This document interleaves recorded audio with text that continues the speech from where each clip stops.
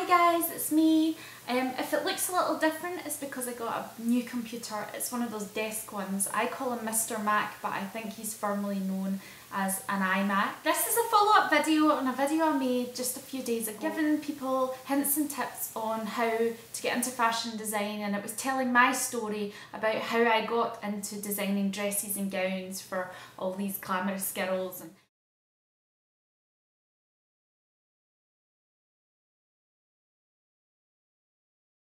Now, I had quite a few questions I got asked and I thought I'd go through them now, answering them.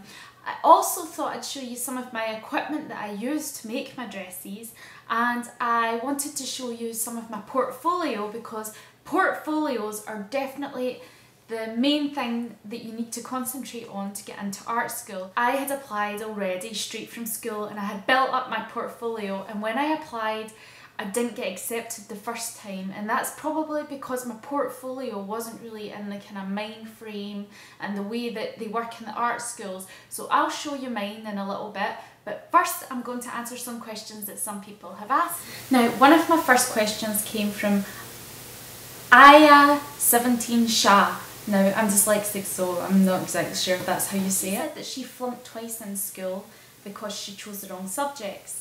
And now she's doing fashion design, and she asked me, did at any point I feel like I might not be successful in fashion, or did I ever have any doubt? Yes! When I was doing the course, I obviously found out I was dyslexic, and a lot of the technical aspect of making clothes and dresses really confused me, and I felt a bit behind compared to everybody else. So I could see all these people making these crazy creations with all this fancy pattern cutting, whereas I found it a lot easier to do on the mannequin and more visual. So I was draping it and working it out on the mannequin, and now that kind of set me back a little bit. Then all of my college friends and me all had to do placements, so we all went to London. Like, they kind of try to kind of guide you to go to London if you want to be a designer. So I went to London, and I had a placement with the designer, and when I got there I just knew it wasn't for me. It was just so fast paced, the kind of working hours were really ridiculous. I thought, this kind of life isn't for me. So I lasted one day and then came back up to Scotland, and I felt like a failure because all of my other college friends were still down there working for the designers for a month or 2 months or 3 months, some of them. And I'd given up after a day. But now I know it's because maybe the London side of things and the way of working for another designer isn't for me. Because when you've got things like Facebook, Twitter, YouTube, it means, and the internet in general, it means that you can work from a rural place and still reach a lot of the same people through the internet.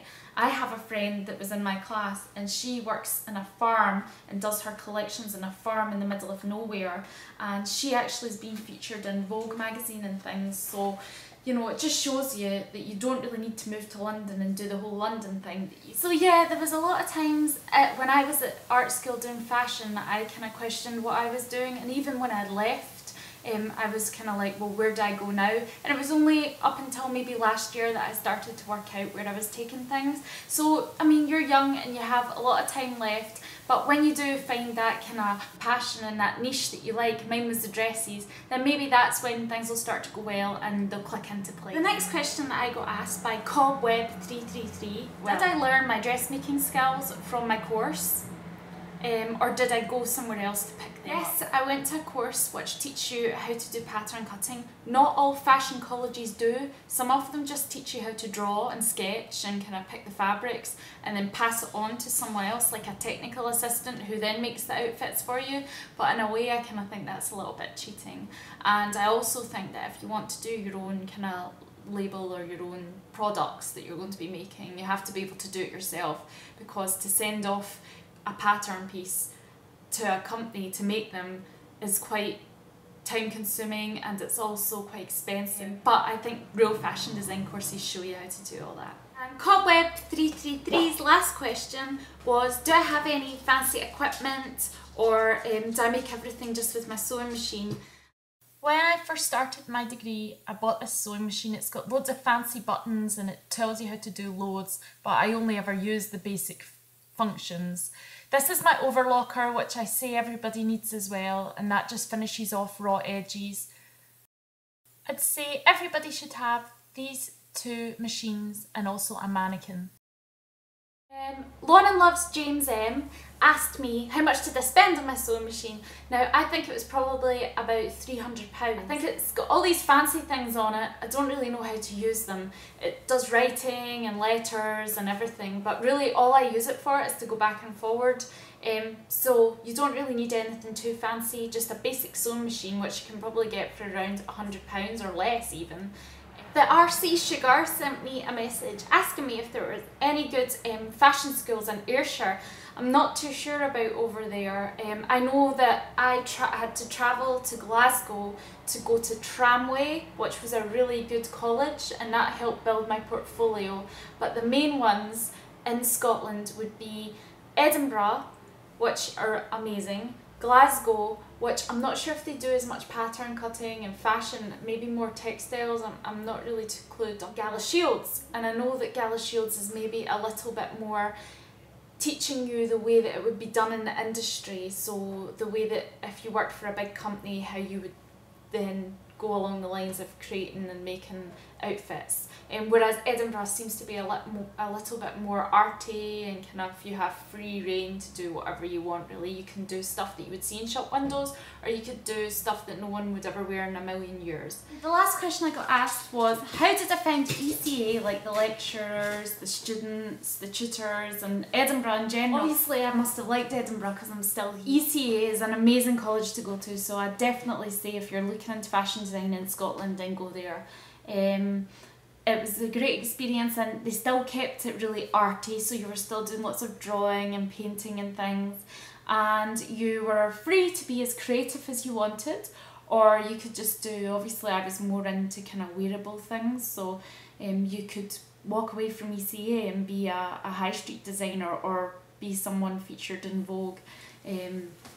Either way, it's an amazing course, so I definitely recommend it. The tutors were really good as well. You get lots of one-on-one time with them and advice. So I definitely recommend ECA as a college. Now, one thing that's really important when you want to apply to art school is your portfolio, and I had to go to an art college, like I said, to build my portfolio so that I could then get into art school.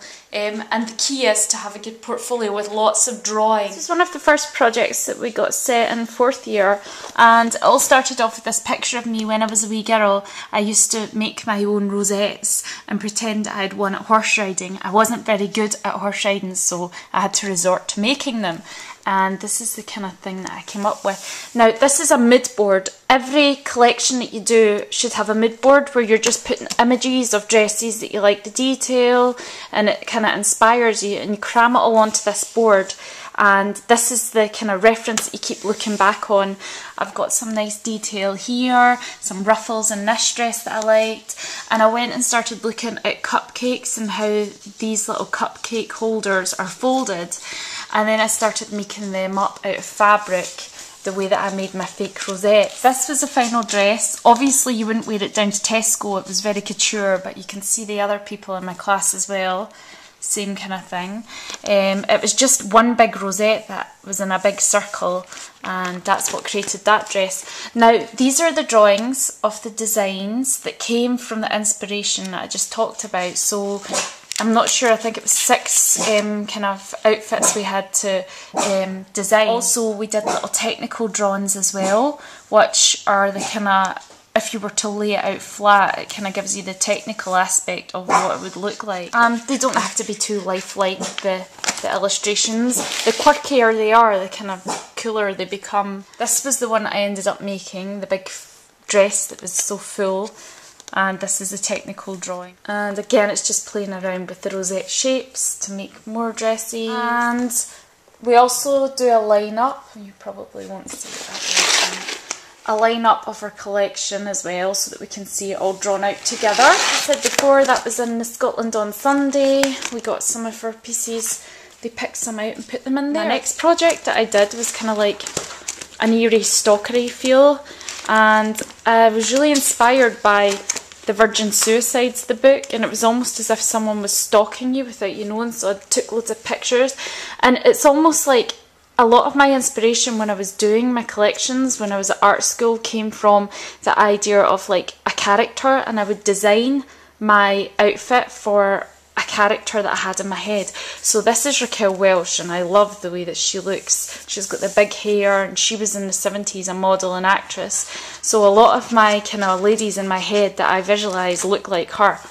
So again, it's like drawn out in the technical and then, you know, the creative side of it. Also a couple of fabric swatches, which I worked with another, a fabric designer, and she came up with these prints for me, so I used all of them. And I did a really cool leather jacket. I'll try and look it out of my wardrobe, some of the pieces from my final collection. And this is one of the leather jackets, the way people can't see, that I made for my collection in my final year.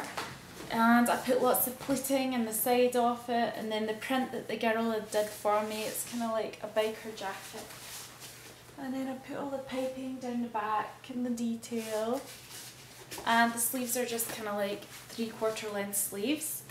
A few swatches to show the colours. And this was inspired by a peacock, this outfit. And again, it's all kind of pleated, and the girl printed it as well. And look, I have my own little label. Dresses with lots of pleating and lots of panelling, and there's the fabric swatches. It was all kind of dark colours. This is my little line-up of my collection so I can see it together. And really that's just what a portfolio is about. Again, lots of drawing. I just say draw, draw, draw loads. You obviously have sketchbooks that for each process, each design collection, you would then fill your sketchbooks with ideas of other designers that you maybe take inspiration from, like details, collecting fabrics, kind of looking at the past. This was a big belt from the past, I can't remember, a warrior or something. This is like from the 40s or something, the 20s, this kind of shape, quite liked it. So again, you're just collecting everything that inspires you and putting it into sketchbooks. Details, beading, shapes of dresses from the past, dresses and outfits from collections nowadays, images from magazines. These are all the things that you want to be collecting for your inspiration in your sketchbook to create the mood of your collection. So as you can see, that's what a designer's kind of the design process would look like.